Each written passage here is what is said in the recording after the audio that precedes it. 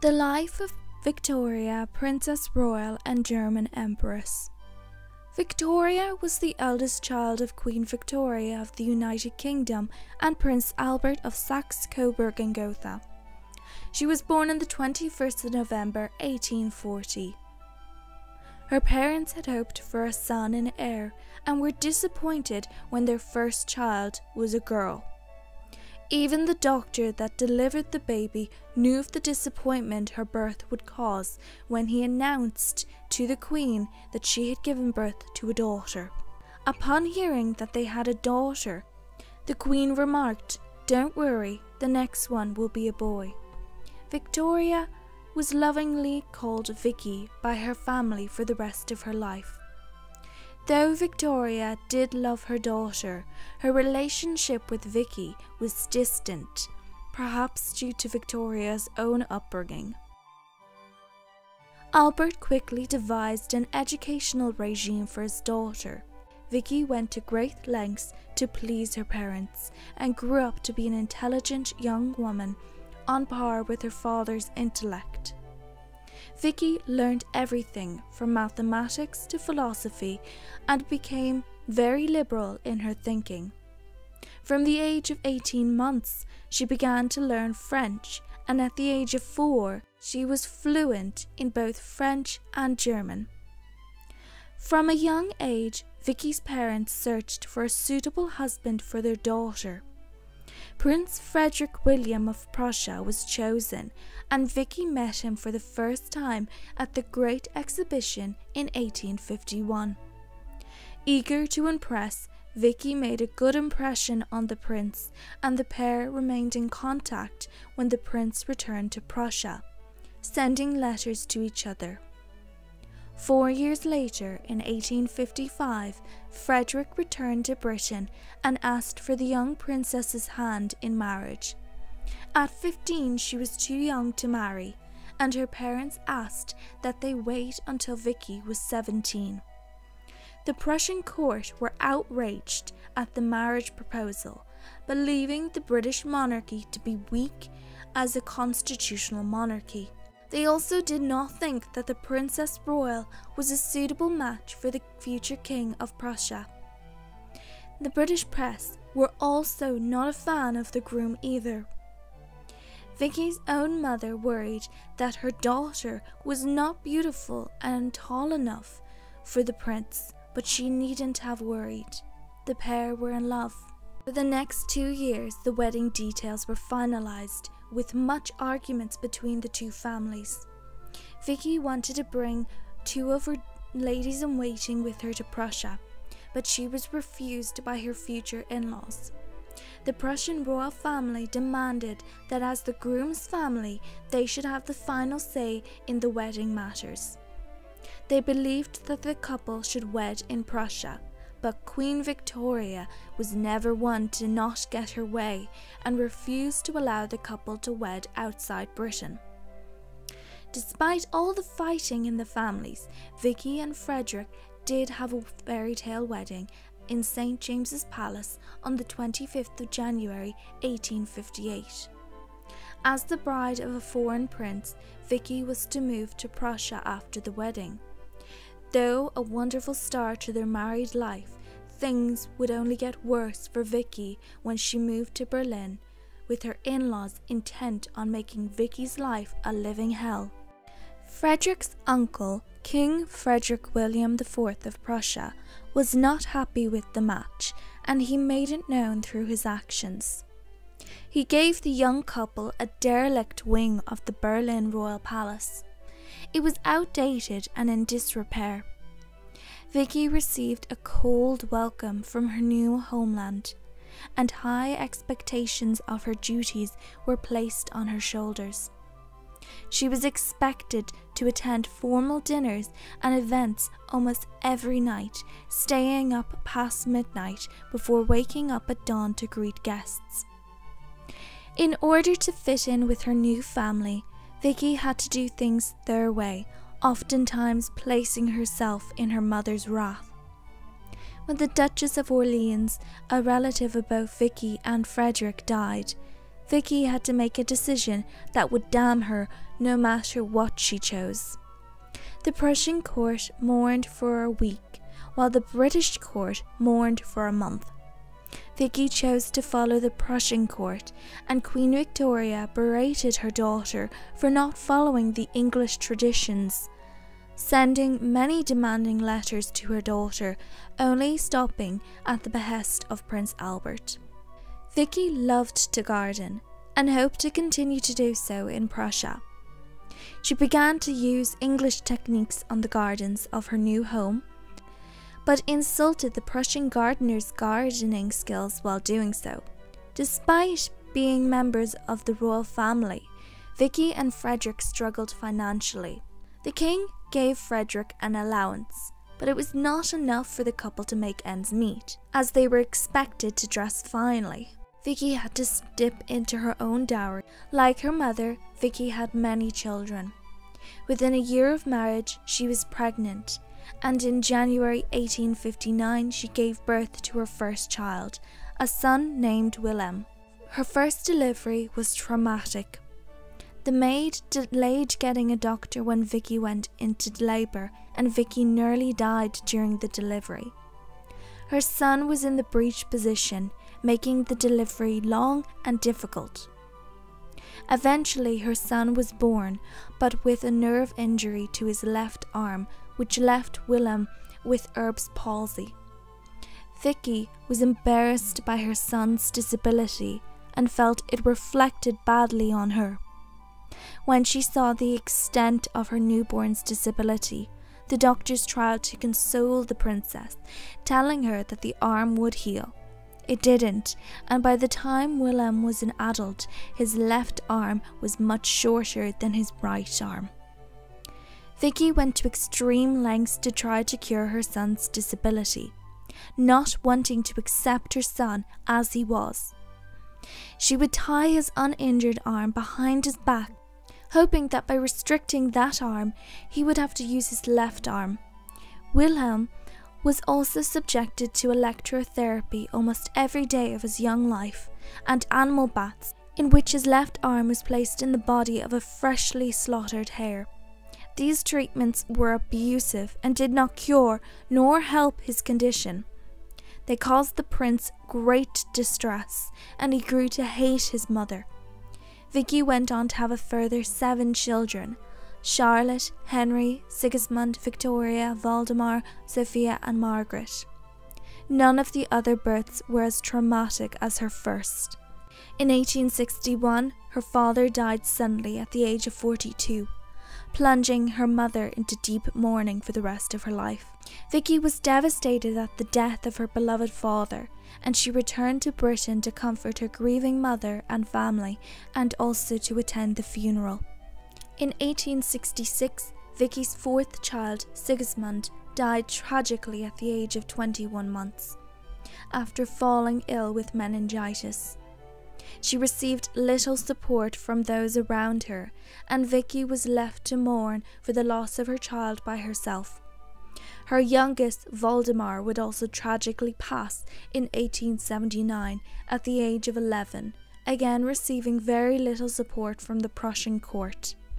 One of Vicky's decisions would go on to have catastrophic consequences for Prussia, although that would not occur until well after Vicky's own death. She hired a tutor for her children, and Willem was influenced by him, believing in his own divine right to rule autocratically, which influenced how he would later rule in life. The people hated Vicky, and she tried everything to get them to like her. She set up a military hospital to tend to the wounded during the endless conflict that plagued her country. But the king demanded that she stop her theatrics of charity. Nothing she did would make the people like her, as she and her husband were liberal and the German people were not. Vicky's husband's health began to fail.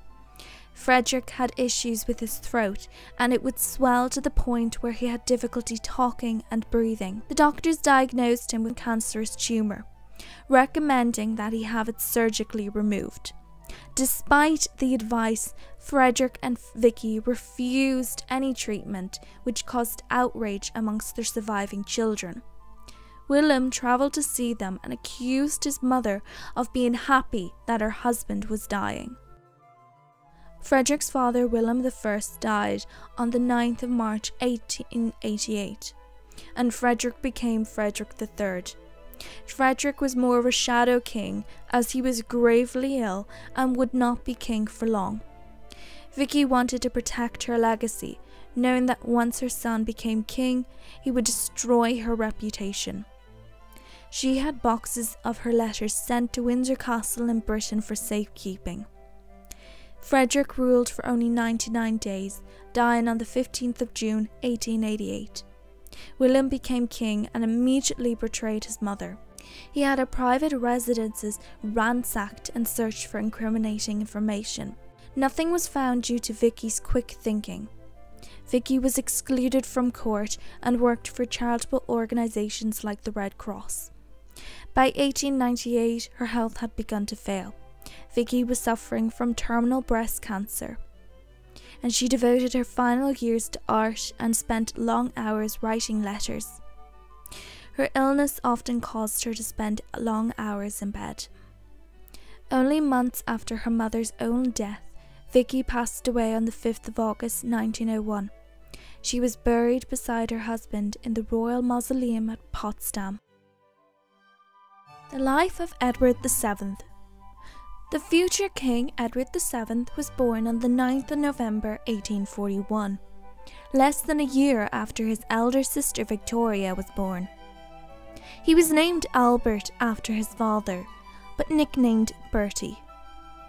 Though a second child, as a boy, Bertie was heir to the throne of the United Kingdom. His parents wanted to give him the best education possible as the heir, and his father took a particular interest in young Bertie's studies. Bertie was not academically inclined, but was quite charming, something that would help him later in life. Due to this, his parents were disappointed, and this feeling of failure caused Bertie to become withdrawn.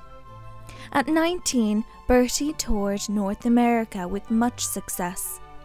He laid a stone on Parliament Hill, watched a tightrope walker walk across Niagara Falls, and he stayed with President Buchanan in the White House. This trip opened his mind to a new way of life, and he greatly enjoyed it. He returned to Britain, exhilarated and more confident in his abilities than ever before. His new confidence pushed him towards his greatest interest, women. As the Prince of Wales, Bertie was expected to marry and have children. His parents sent him to Germany in 1861 under the guise of watching military maneuvers. On this trip, he met Princess Alexandra of Denmark, a princess who his parents were keen for him to marry. The two young people hit it off, and it didn't take long before their families were arranging the wedding. However, there was just one snag in the plan. Bertie was already romancing and seducing other women. Before he travelled to Germany, Bertie had been in Ireland to gain military experience. When his friends discovered he had never been with a woman, the men snuck an actress into the camp called Nellie Clifton, and Nellie would be the first of many women who would sleep with the future king. Rumours of his dalliances got back to his parents, and his father travelled to Ireland to scold and warn his son of the harm that Bertie was causing. By this time, in November 1861, Bertie's father's health had begun to fail, and only weeks later, Prince Albert was dead. The death of Prince Albert sparked a hatred in Victoria so deep that she blamed Bertie for his father's death and never forgave him. The wedding between Bertie and Alexandra was postponed until the 10th of March 1863.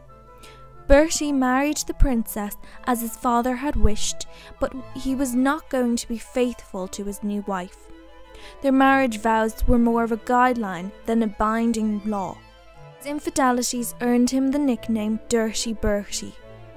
His wife accepted his unfaithfulness, mostly ignoring it, as most Victorian women did in those days. It is believed that Edward VII had at least 55 mistresses throughout his life. However, he never acknowledged any illegitimate children. He was either the most careful man alive, or he was lying about the consequences of his lovemaking. His mother's disapproval of her eldest son only grew when in 1869 Bertie was involved in a divorce scandal. Sir Charles Mordaunt, a member of Parliament, planned to divorce his wife and was planning to name Bertie as a contributing factor. Evidence of an affair came in the form of letters that the Prince of Wales had written to Mordaunt's wife, and the husband finding the two together alone in Mordaunt's house. Though Bertie was not listed as a reason for the divorce in the official documents, rumours and gossip spread, proving that Bertie was the cause of the marriage breakdown. His reputation was damaged. However, this didn't last long, and Bertie was once again popular for his charisma and entertaining stories. His popularity grew when in 1871 he caught typhoid fever, the same illness that was rumoured to have killed his father. He survived, and the people grew to love him more. The public believed him to be a kind soul, as he always treated everyone with respect, no matter class or colour. His letters revealed that he was disgusted by racism, and his remarks were completely against the thinking of the time. Ahead of the time in more ways than one, Bertie was a fashion icon for men. He shaped European style, wearing tweed suits, Humber hats and Norfolk jackets. At black tie events, he wore a simple black tie instead of the white ties and tails, a tradition which has stuck to this day. If you thought Bertie's affairs were over, you would be mistaken. While he was able to keep most of his affairs under wraps, Bertie would slip up again. In 1877, while at the theatre, a young actress caught his eye, called Lily Langtry. He pursued her, even though she was married. At the dinner party afterwards, Bertie charmed Lily and they hit it off. It wasn't long before she ended up in bed with him, and the couple became gossip in Victorian London. The affair continued for 3 years, but came to an end when Lily became pregnant. They continued to have a strong friendship for years afterwards. Historians believe that Bertie was not the father, as Lily was also sleeping with other men at the time. Though the heir to the British throne, Bertie's mother refused to allow him to partake in any state business. She did not trust him with state affairs, and as a result, Bertie spent much of his time partying in Paris and spending much of his time in brothels. Second to his love of women came his love of food. His waistline had grown so much that it was intruding on his bedroom antics, and he had a love chair made so it would be easier for him to keep up with his favourite hobby. Despite being perpetually unfaithful to his wife, Bertie and Alexandra had 6 children: Albert Victor, George, Louise, Victoria, Maud and Alexander John. Their 6th and final child, Alexander John, passed away just a day after he was born, leaving the couple devastated.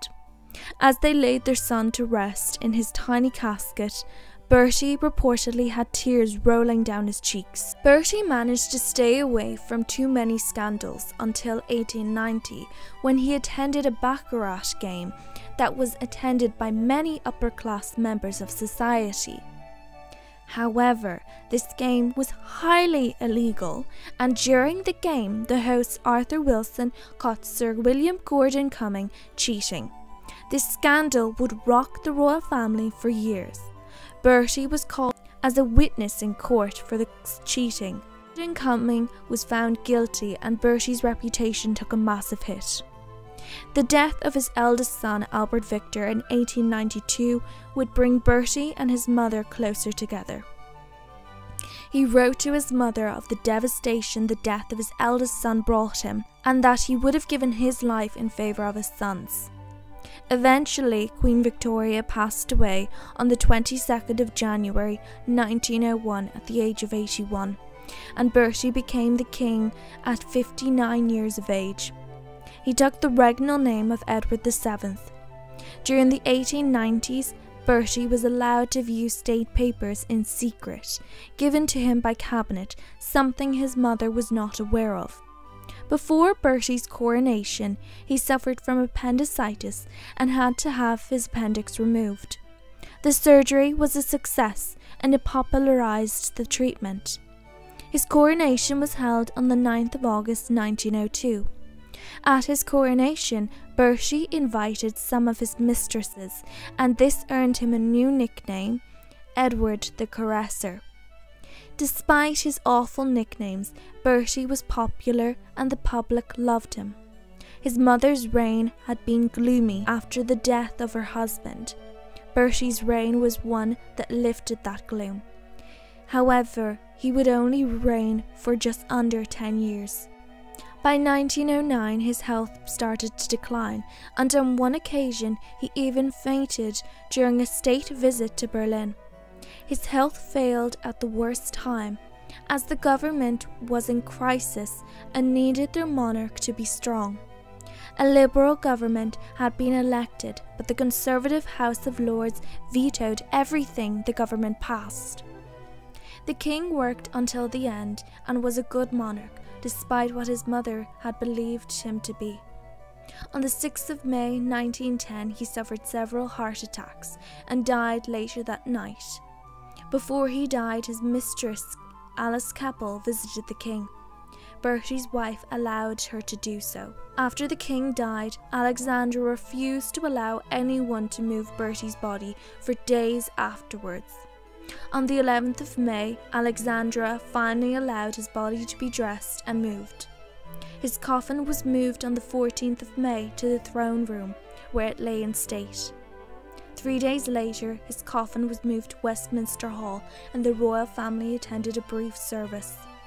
The hall was then opened to the public, and over 400,000 people filed past the coffin. On the 20th of May 1910, the king's coffin was moved from London to Windsor Castle and buried at St. George's Chapel. The life of Alice, Grand Duchess of Hesse and by Rhine. Princess Alice was born on the 25th of April 1843 in Buckingham Palace. After having their first son, her parents Queen Victoria and Prince Albert of Saxe-Coburg and Gotha, as well as the public, eagerly awaited the arrival of a second son. However, this was not to be the case. The Privy Council even sent her father a letter of congratulations and condolences on the birth of their second daughter. Alice's life was not one you would imagine a princess would have. She was educated in a strict regime and wore humble clothing. Their rooms were constantly cold due to her mother loving the chill. Alice was extremely empathetic compared to her siblings, and she got on well with all of them, especially her older siblings Vicky and Bertie. Alice wanted to experience what life was like outside the confines of the royal household, and would often visit the working tenants at Balmoral. One day she escaped her governess and attended a local church. Though one of the gentler siblings, she was known to have a temper and would lash out at her siblings when they annoyed her. Queen Victoria was keen that her children would marry in love matches, but only from the upper class or royalty. Alice's sister Vicky, who had recently married, compiled a list of eligible royal bachelors, only finding 2 men suitable: William, Prince of Orange, and Prince Albert of Prussia. The family of the Prince of Orange were beside themselves with happiness at the prospect of him marrying an English princess. However, Alice did not like either man. After the 2 choices had crashed and burned, Vicky started to look for another match for her sister, and she landed on Prince Louis of Hesse. Queen Victoria invited him to Windsor Castle, and the couple hit it off. They loved each other's company and Louis asked for her autograph as a keepsake. Queen Victoria started to make plans for the couple to wed, but then tragedy struck. Her grandmother died. Alice had nursed her grandmother to the end. She felt great sadness at the loss of her grandmother, and she had been close to her. Alice became the family caregiver, and she comforted her mother. In November 1861, her father became seriously ill, and Alice took on the role of caring for him. By December, all hope was lost, and Prince Albert passed away on the 14th of December 1861. The fallout of his death plunged the royal family into a deep mourning. While still in mourning, Alice continued to plan her wedding, and the Queen insisted that the wedding go ahead. The wedding occurred on the 1st of July 1862. It was not a fairy tale wedding.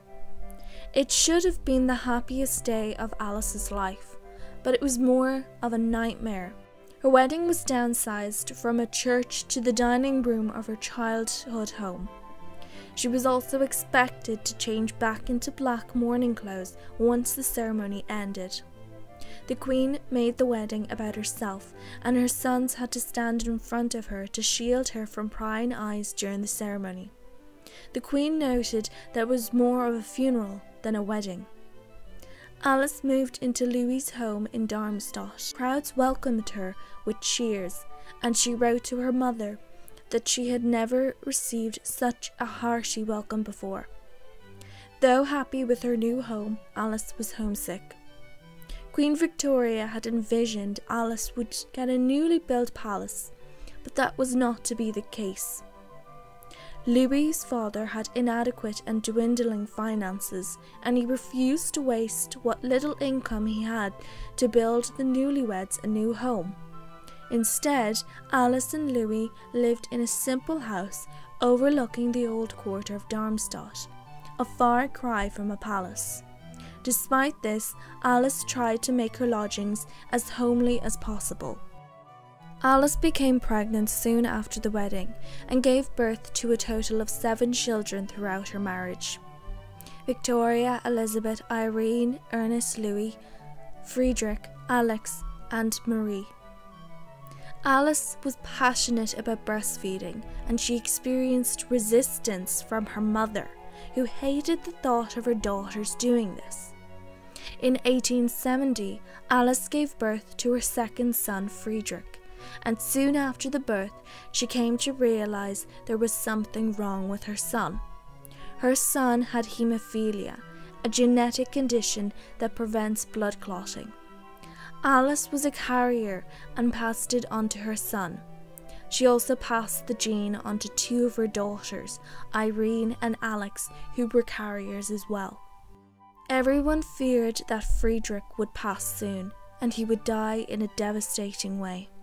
On the 29th of May, 1873, the boy fell out of a window. This fall could have been fatal for any child, and for Friedrich it was.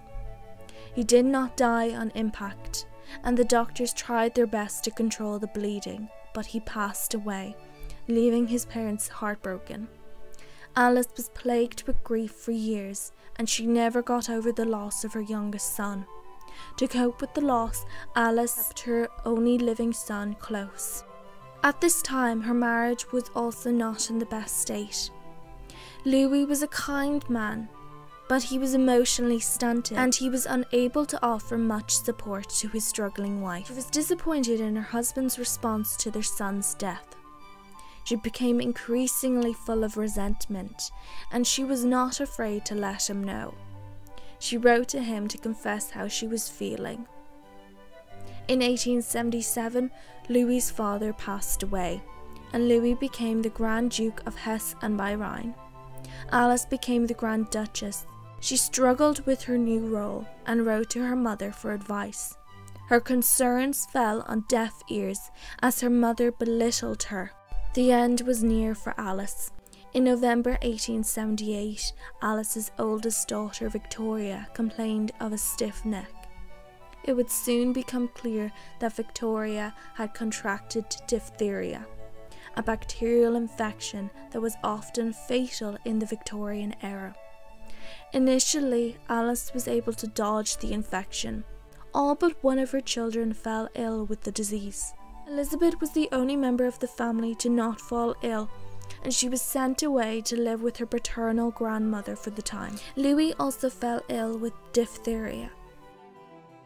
On the 15th of November, Marie, Alice's youngest child, died of the disease. Alice tried to keep it a secret, as she did not want to dampen her loved one's spirits as they were also fighting the disease. She eventually informed her son, Ernest Louis, who was so crushed by the news that he required his mother's comfort. Despite introducing a strict no-contact order in the house, Alice went against this and kissed her son's forehead.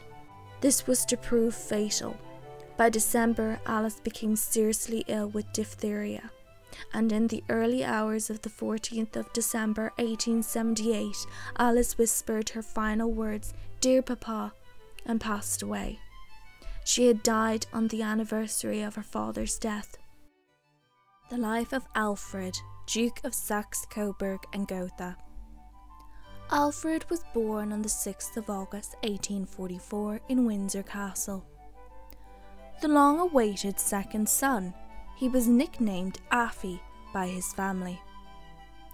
Like his siblings, Alfred had a strict education that started from when he was very young.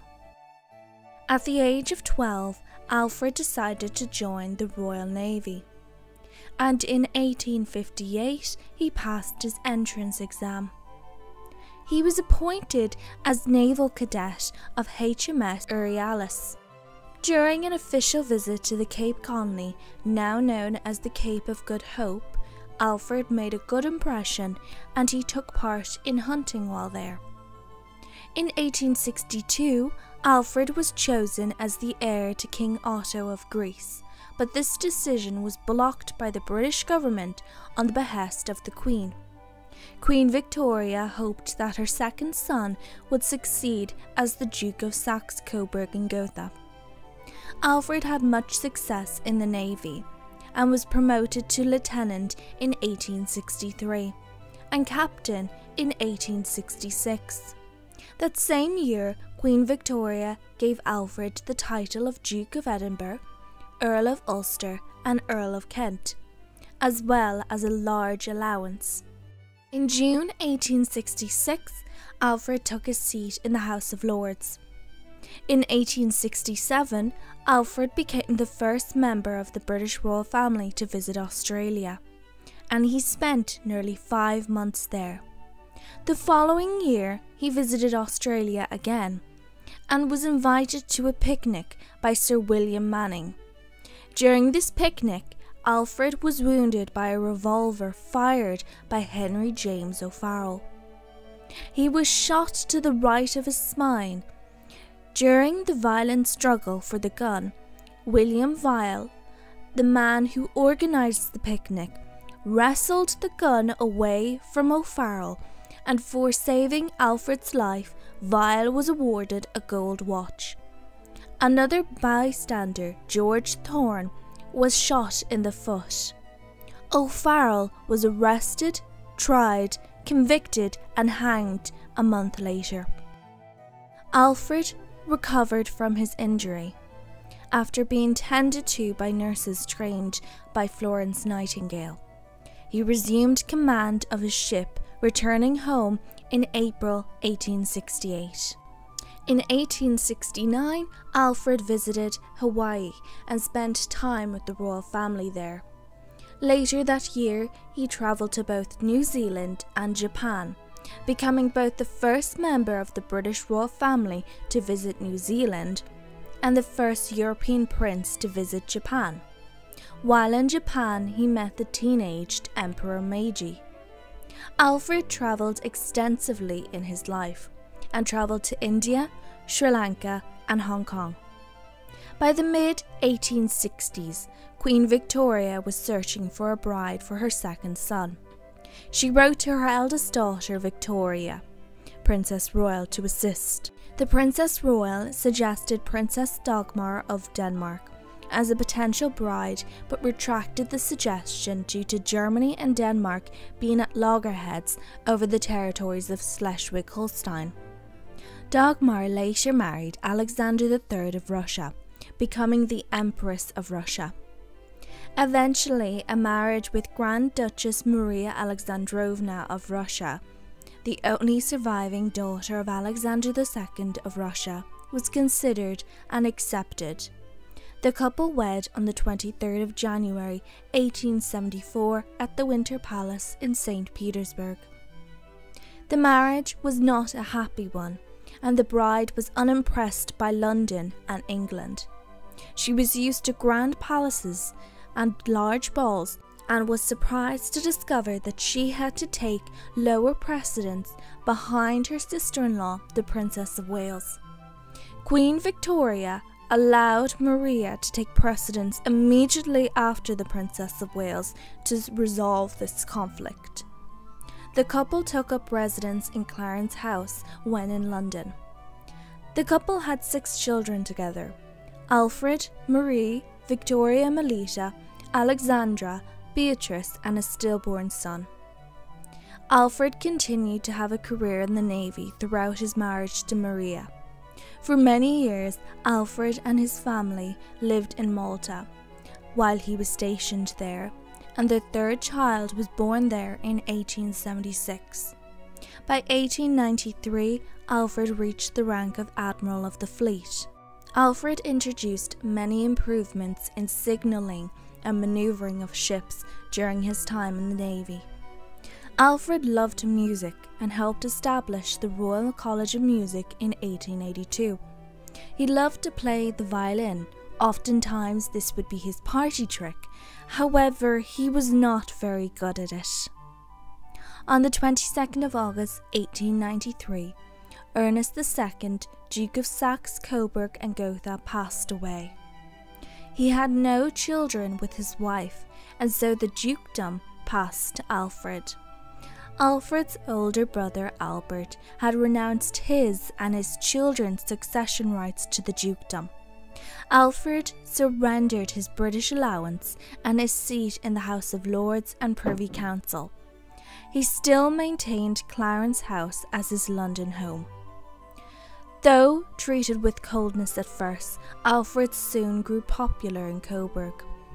Alfred, his wife and children moved to Coburg and took up residence in Schloss-Rosenau. Alfred loved to collect glass and ceramics, and his collection was valued at 500,000 marks at the time of his death.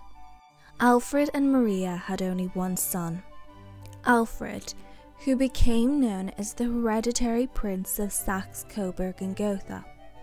The hereditary prince shot himself at his parents' 25th wedding anniversary celebration. Alfred survived but was sent to Milan to recover. He didn't, and 2 weeks later he died on the 6th of February 1899, leaving his parents devastated at his loss. Just over a year later, Alfred would die of throat cancer on the 30th of July 1900. He was buried in the ducal family's mausoleum in Coburg. His nephew, Prince Charles Edward, Duke of Albany, succeeded Alfred as the Duke. Alfred was the 3rd child of Queen Victoria to die before her.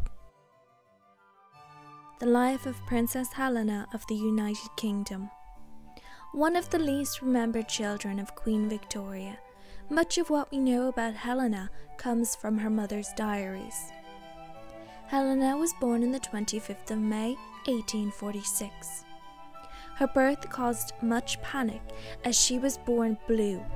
Thankfully, she quickly recovered and was a mostly healthy child. As she grew up, Helena had to fight for attention amongst a brood of 8 siblings. This strengthened her character, and she even punched one of her brothers on the nose when they teased her. Helena grew up to be quite competitive and wanted to be the best at everything. She had many talents. She was an avid piano player, rode horses, and could draw. She also learned how to cook, clean, and farm.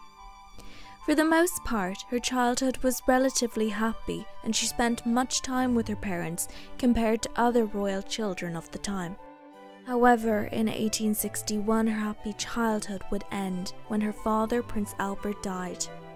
Her mother became so grief-stricken that she made her children's lives unbearable. The children living at home moved to Osborne House and had to keep their grieving mother company. Despite expecting support from her children, Queen Victoria gave very little support to her grieving children, who had just lost their father. Helena found this time especially lonely. She was more sensitive than her sisters and was quick to burst into tears at the slightest bit of drama. For this reason, her mother chose Helena's younger sister Louise as her assistant and her older sister Alice as her secretary. In 1862, Princess Alice married, and Helena replaced her as her mother's secretary. She excelled at the role and became a good companion for her mother. With little affection and support from her family, Helena found support in Karl Ruland, her father's former private secretary.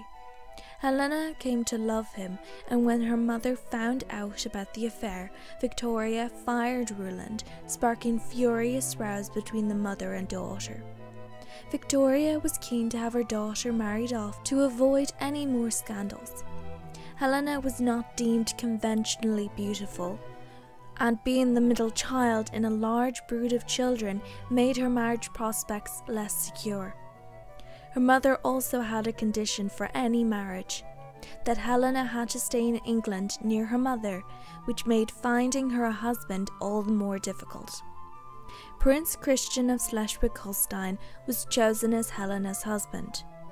He was much older than her and came from poor connections. His family's duchies were being fought over by Prussia and Denmark. The possible marriage caused much division in the family, with several members being against the match for various reasons. Despite this, Christian and Helena were extremely happy together. The Queen put her foot down and the wedding went ahead on the 5th of July, 1866. Helena and her husband had a quiet married life together. He was the perfect husband and they devoted themselves to each other. True to her word, Helena stayed close to her mother's residence, but found her role as secretary increasingly difficult, especially when she became pregnant. She had 6 children: Christian Victor, Albert, Helena Victoria, Mary Louise, Harold, and a stillborn son. Unfortunately, her 3rd son, Harold, died 8 days after his birth, plunging the parents into immense grief. Helena conceived soon after and gave birth just under a year later to a stillborn son. Helena felt that the world was against her and the couple had no more children. The numerous pregnancies took their toll on the princess's health, and she was often unwell, something her mother was unsympathetic about. Victoria believed that her daughter was just a hypochondriac. However, this was far from the case. Helena suffered from rheumatism, joint pain, and severe congestion of her lungs. Some of her lifestyle choices certainly didn't help this. She became addicted to opium to cope with her pain. Most of the time, Helena refused medical attention if she could help it, and she was possibly suffering from PTSD from the trauma of losing her father and 2 sons. Tragedy would strike her family again when her elder sister Alice died from diphtheria in 1878. Though different in many ways, Alice and Helena were there for each other when it counted, and the death of her sister hit Helena particularly hard. Receiving no support from her mother pushed Helena closer to her husband, and they built a life together, spending much time together. In 1887, Helena became the president of the British Nurses Associations, and she used her influence to support the idea of creating a nurses' registry to improve the education and status of nurses at the time. By this point, her opioid addiction was causing much concern in her family. Her mother, who was never concerned about her child's health, was very much worried about Helena. Christian became increasingly worried and begged the doctors to stop giving his wife the drugs. The doctors did so, and when Helena found out, she was furious. She was unable to get the drugs she needed and went into withdrawal, becoming extremely ill. Helena eventually overcame her addiction, and this should have been celebrated, but it was overshadowed when her eldest son, Christian Victor, died. Helena was proud of her children, especially her eldest, who was a major in the British Army. He was often in battle and far away from home. When he left for a trip in South Africa, he caught malaria and died in October 1900. Helena took the news as well as could be expected. On the 22nd of January 1901, Queen Victoria died. Helena and her youngest sister, Beatrice, comforted their mother on her deathbed and each other when she later died. With her death marked the change in the family's dynamics. One by one, Helena lost touch with her siblings, but the loss of her eldest brother, Edward VII, also known as Bertie in the family, hit her especially hard. Bertie and his wife Alexandra kept her at arm's length.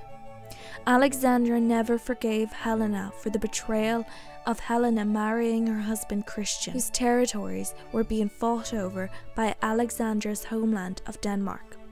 Alexandra got her revenge though. Helena was passionate about nursing, but Alexandra decided that she too was interested in the cause and demanded the position of president. Helena had to give up the position to Alexandra, who ranked higher than her in the order of precedence. Her brother would die in 1910, and 4 years later, Britain and Europe would be plunged into war. Helena's only surviving son fought for the Prussian army. She lost contact with him. None of Helena's children had gone on to have children in marriage, and only her daughter, Princess Mary Louise, married. Helena was upset at never becoming a grandmother, but little did she know that she actually had a granddaughter. Albert had fathered a daughter called Valerie Marie with a woman of high noble birth whose name is unknown. It is not clear whether Helena knew of Valerie Marie or not. Christian and Helena celebrated their 50th wedding anniversary in 1916. The first couple in the British royal family to celebrate this milestone. He would pass a year later. Their marriage, that had been so opposed, had stood the test of time. 6 years later, in 1923, Helena fell ill, and on the 9th of June 1923, she suffered a fatal heart attack and died. The life of Louise, Duchess of Argyll. Born on the eve of many European revolutions, Louise certainly showed herself to be a strong, opinionated individual. She was born on the 18th of March 1848 and was the 6th of 9 children born to Queen Victoria and Prince Albert of Saxe-Coburg and Gotha. Her birth was assisted with chloroform, a controversial pain relief at the time. From an early age, Louise was a firecracker who was almost too curious for her family.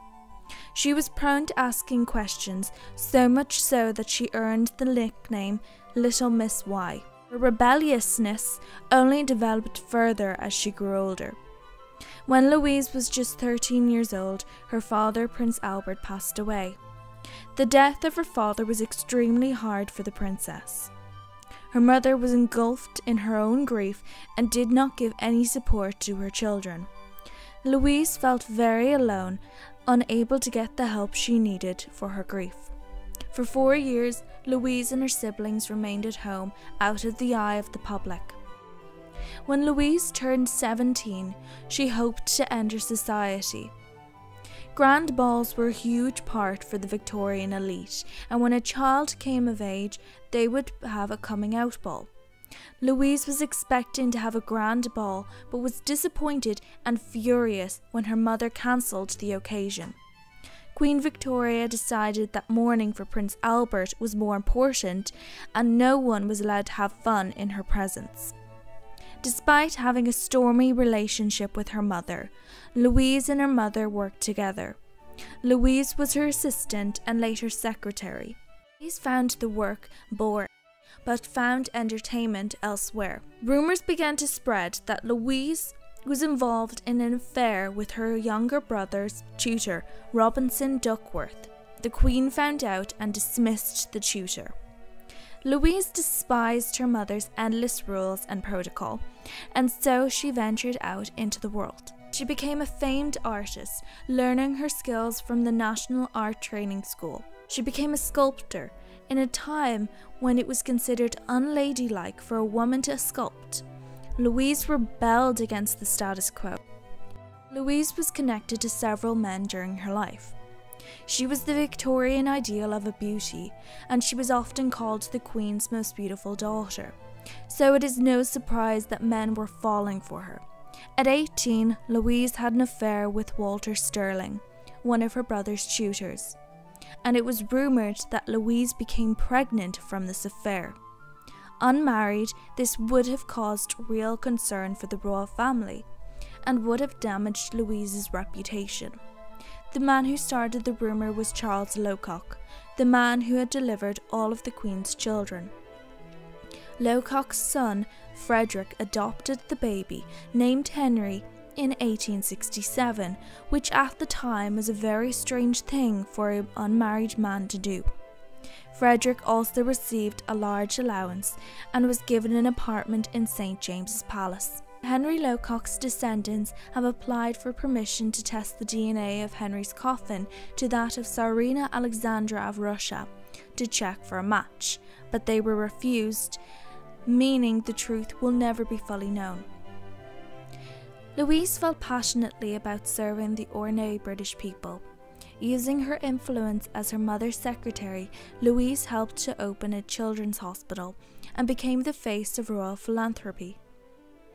Though Louise was able to enjoy her 20s, the expectations of marriage was looming over her. The Queen was set about finding her a husband. Louise did not want to marry royalty, as she already had to struggle with her own royal family and did not want to deal with another royal family.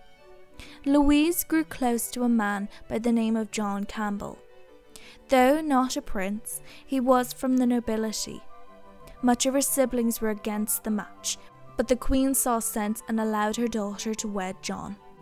The couple married at St. George's Chapel on the 21st of March 1871. For the first time since Henry VIII, a person of royal blood had married a member of the British nobility. This caused intense curiosity, and huge crowds formed outside the church. Policemen were called in to form barriers to keep control. The couple honeymooned in Surrey before residing in Kensington Palace. Campbell was chosen by the Prime Minister in 1878 to be Canada's Governor-General, and the couple moved to Canada for the job. During her time in Canada, Louise promoted the founding of the National Gallery of Canada and the Royal Canadian Academy of Arts. The people of Canada loved her, and the province of Alberta was named in her honour. In 1880, Louise was involved in a sleigh accident. The carriage overturned and Louise was dragged through the snow for 400 metres. She sustained a concussion and a torn earlobe, but recovered. Louise had a good heart and used her wealth and influence to create a medical fund that could provide assistance to men fighting in the Northwest Rebellion. Her actions in Canada caused a bit of jealousy for her siblings, who were under the watchful eye of their mother and thus were trapped by the Queen's protocols. When Louise returned to Britain, she didn't receive much of a welcome. Louise was close to a few family members, one of whom was her brother-in-law, Prince Henry of Battenberg, her sister Beatrice's husband.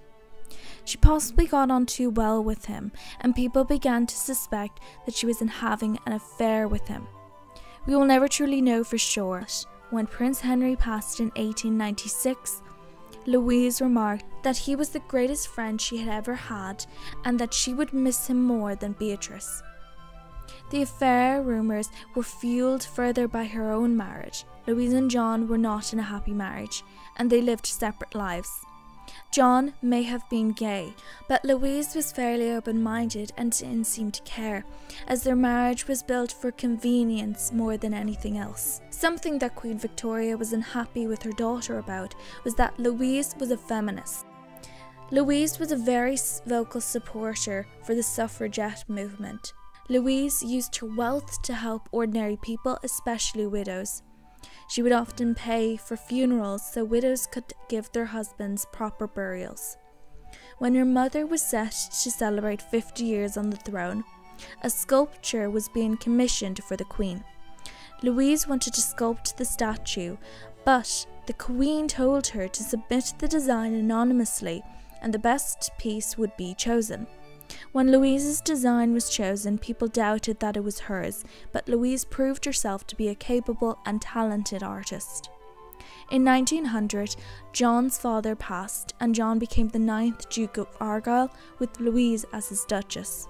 Though they didn't have a very loving marriage, Louise was dedicated to her husband. As they grew older, their friendship grew and flourished. John became unwell, and from 1911, Louise began to take care of her husband. He passed in 1914, and the loneliness and grief she felt was immense. Louise became close to her sister Beatrice as she got older. They were neighbours and lived in Kensington Palace in adjoining rooms. Louise lived until the age of 91, passing on the 3rd of December 1939. The life of Arthur, Duke of Connaught and Strathearn. Prince Arthur was one of Queen Victoria's longest-lived children. Born on the 1st of May 1850, he was the 3rd son of Queen Victoria and Prince Albert. Like his siblings, he received a strict education. It has been reported that he was his mother's favourite child. Arthur, like his brother Alfred, was interested in the military. In 1866, he followed through with this interest and enrolled at the Royal Military College in Woolwich. He graduated in 1868 and served a long career in the military. After he graduated, he was commissioned as lieutenant in the Corps of Royal Engineers before being transferred to the Royal Regiment of Artillery and then to the Rifle Brigade. He travelled extensively in the army, serving in South Africa, Canada, Ireland, Egypt and India. While in Canada, Arthur undertook training and engaged in defending the country from Fenian raids. These raids were carried out by the Fenian Brotherhood, an Irish Republican organisation based in the US but also had outposts in Canada. After arriving in Canada, Arthur toured the country for 2 months before proceeding to the US, where he visited Washington, D.C. and met the US President, President Grant. Arthur also entertained Canadian society, attending an investiture ceremony, balls and garden parties. He became the first member of the British royal family to attend the opening of Parliament. In 1870, he fended off Fenian invaders during the Battle of Eccles Hill and received the Fenian Medal. In 1869, Arthur received the great honour of being bestowed the title of Chief of the Six Nations by the Iroquois of the Grand River Reserve in Ontario. Arthur received the name Cavacouge and was allowed to sit in the tribe's council and vote on matters of tribe governance.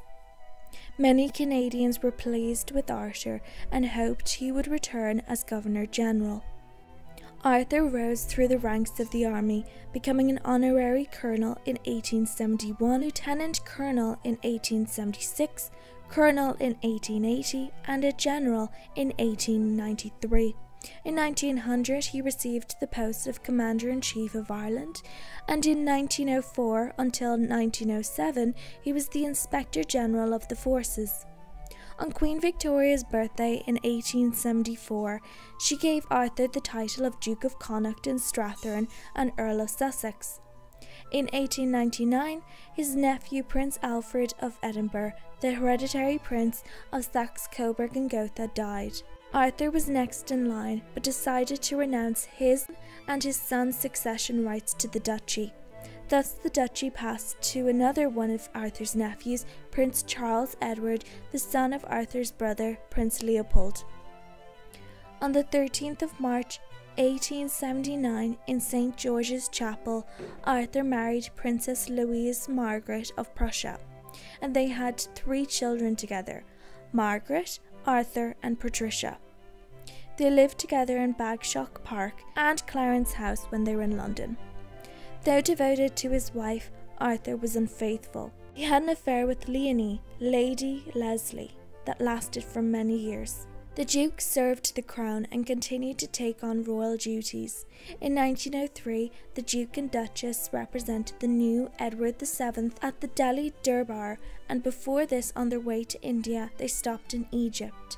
While there, Arthur opened the Aswan Dam. In 1911, George V appointed Arthur as Governor-General of Canada. Arthur, Louise and Patricia lived there and were popular with Canadians. They travelled throughout Canada, and in 1917 Arthur laid a block on Parliament Hill as his brother Edward VII had done in 1860. While in Canada, Arthur learned to ice skate and hosted skating parties. He also enjoyed camping, hunting and fishing. During the First World War, Arthur remained in Canada. He emphasised the need for military training and readiness of the Canadian troops. However, as Governor-General, Arthur had little say in the Canadian military and had to be content with his role. Louise and Patricia worked for charitable organisations during the war. Following the war, Arthur had a stained glass window commissioned in memory of the fallen soldiers of Canada and had it placed in St. Bartholomew's Church, where they attended regularly. Even into old age, Arthur served the royal family, but retired from public life in 1928. His wife died in 1917, and Arthur would outlive her for over 20 years. 2 of his children would die before him. Margaret died in 1920, possibly from sepsis, and Arthur died in 1938 from stomach cancer. The Duke passed away on the 16th of January 1942 at the age of 91. He was the exact same age to the day as his older sister Louise had been when she died. He was Queen Victoria's last surviving son. The life of Leopold, Duke of Albany. Prince Leopold was born on the 7th of April 1853. He was the youngest son of Queen Victoria and Prince Albert of Saxe-Coburg and Gotha. His birth was aided with chloroform, which was a controversial pain relief at the time. Initially believed to have been born healthy, his health would decline over the years. Despite eating plenty, he remained thin and weak. When he was a toddler, he would move around and would bruise very easily. His parents searched for answers, and the answer was a fatal one. He was diagnosed with haemophilia. In the Victorian era, haemophilia was often fatal, and children born with the condition rarely survived adulthood. Haemophilia is a genetic disorder that causes delayed blood clotting, and it is X-linked, meaning women who have 2 X chromosomes are able to compensate for an altered gene and thus are only carriers of the condition, meaning they do not have the condition themselves, but they have the gene for the condition. Men having only 1 X chromosome are more likely to inherit the condition and suffer the effects. It is a genetic condition, meaning it is inherited rather than obtained during life. 3 of Victoria and Albert's children would be affected by haemophilia: Alice, Leopold and Beatrice.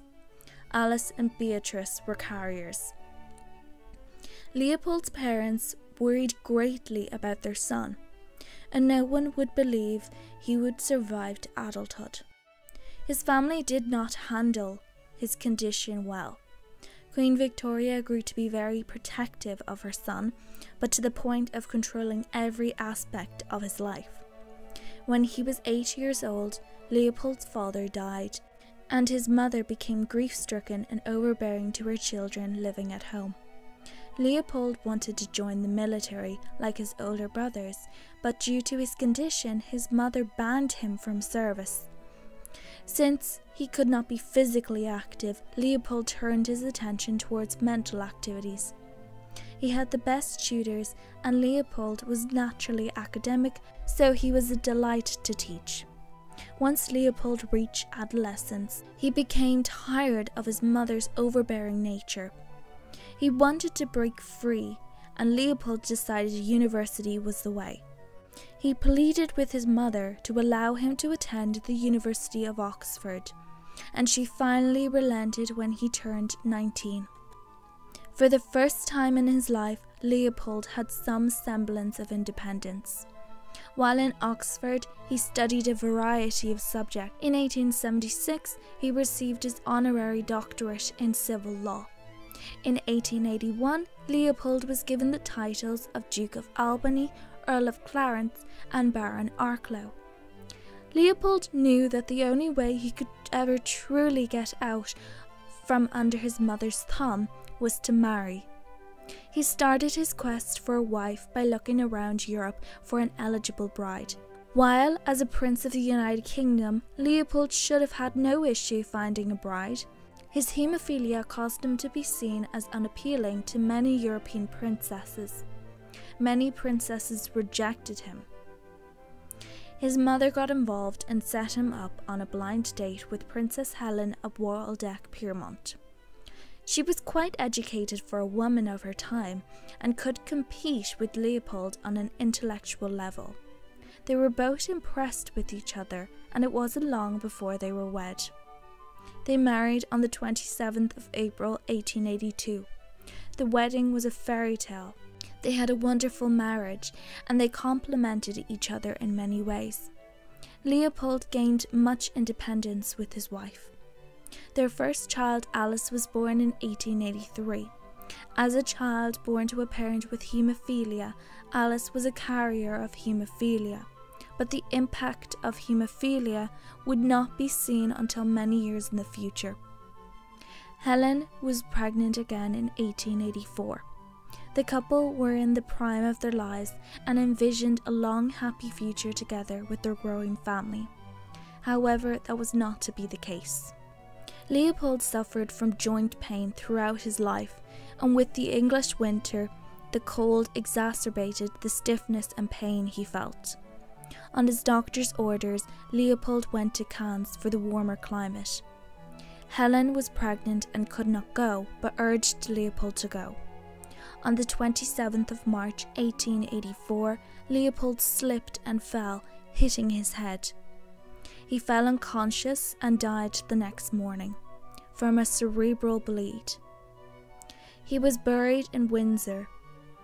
His death devastated his young wife. His pregnant wife gave birth to their only son, Charles Edward, on the 19th of July 1884.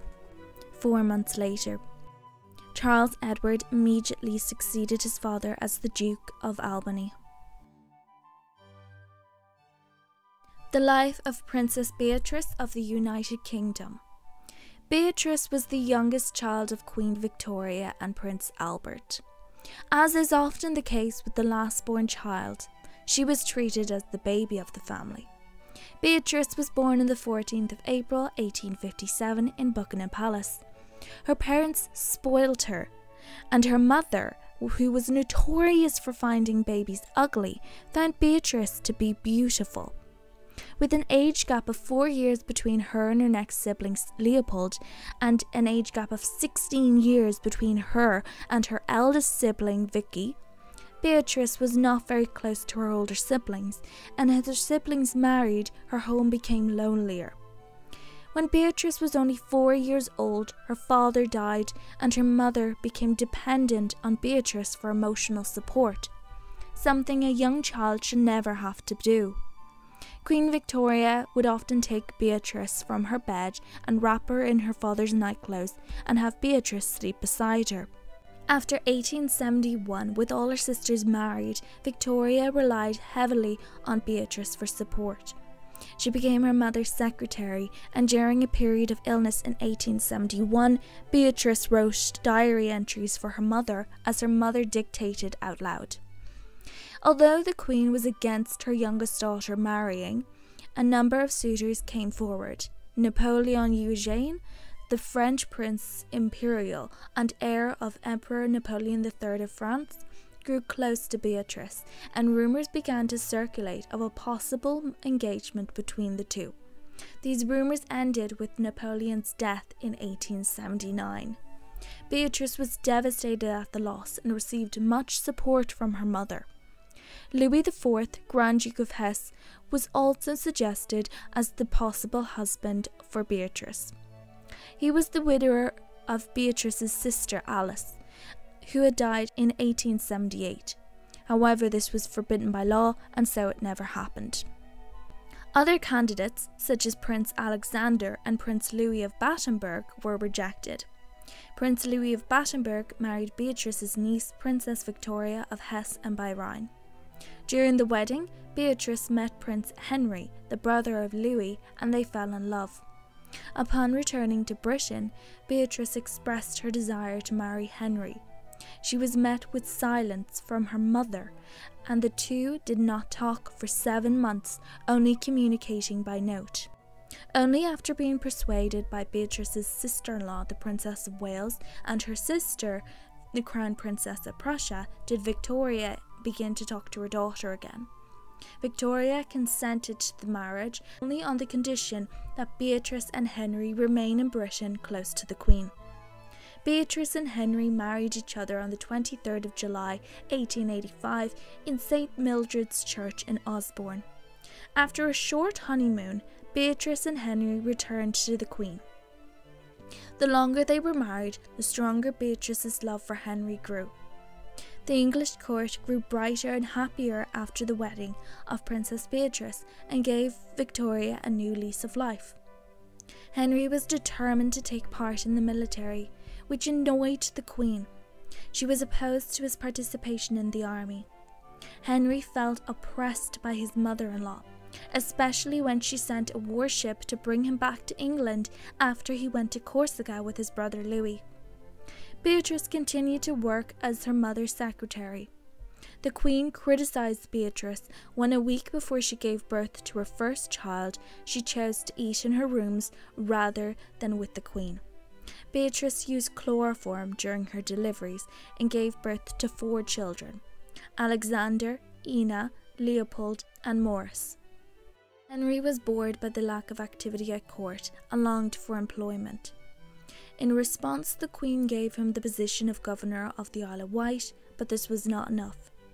He pleaded to be allowed to join the Ashanti expedition fighting in the Anglo-Ashanti War, and eventually the Queen allowed him to. Only a month later, in January 1896, Henry died of malaria. Despite her grief, Beatrice remained her mother's companion, and Victoria tried to comfort her daughter.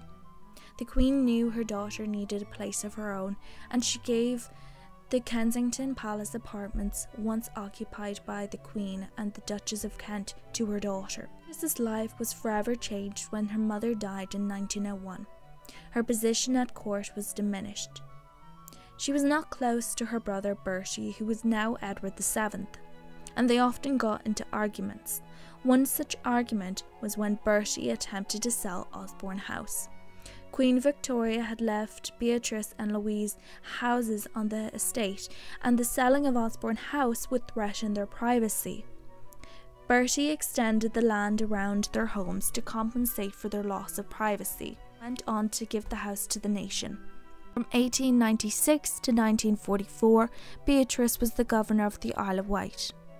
From 1901 until 1931, Beatrice edited her mother's diaries, something that greatly distressed George V and Queen Mary. Her editing was done to protect those living, but also removed important information that would have been valuable from a historical standpoint to truly understand Queen Victoria's point of view in events. Beatrice continued to appear in public after her mother's death, but most of her engagements were related to her mother. Beatrice continued to live on the Isle of Wight in Osborne Cottage until Carisbrooke Castle, the home of the Governor of Isle of Wight, became vacant. She sold Osborne Cottage and moved into the castle. She also continued to live in Kensington Palace as well. In 1914, Beatrice's favourite son Maurice died fighting in the First World War. Another son, Leopold, died in 1922 from a knee operation, having inherited haemophilia and hemorrhage during the surgery. Beatrice eventually withdrew from public life and lived her last days in Brantbridge Park in Sussex. She passed away on the 26th of October 1944, the last child of Queen Victoria and Prince Albert to die.